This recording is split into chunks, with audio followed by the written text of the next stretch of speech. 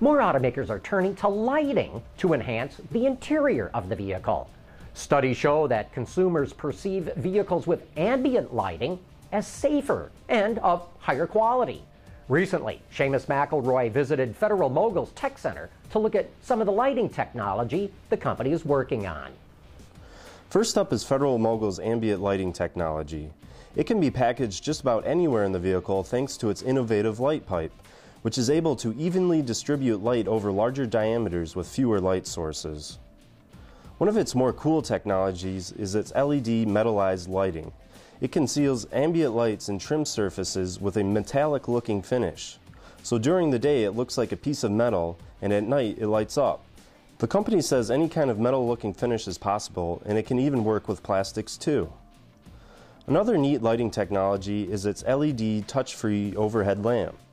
It uses a capacitive sensor to detect when a hand is near it and automatically turns on. It even works when wearing gloves. And lastly, the company showed us its ultra-thin overhead lamp.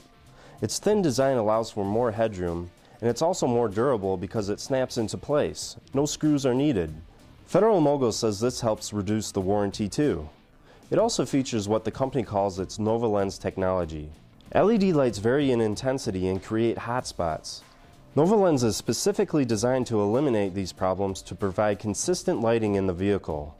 Federal Mogul says OEMs are looking at technologies like these to help differentiate their vehicles from their competitors while giving the consumer the opportunity to customize their car. Look at this.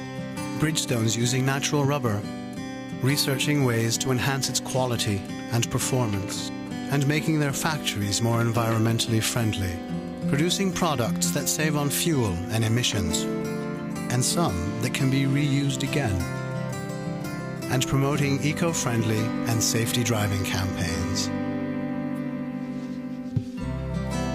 One team, one planet. Bridgestone.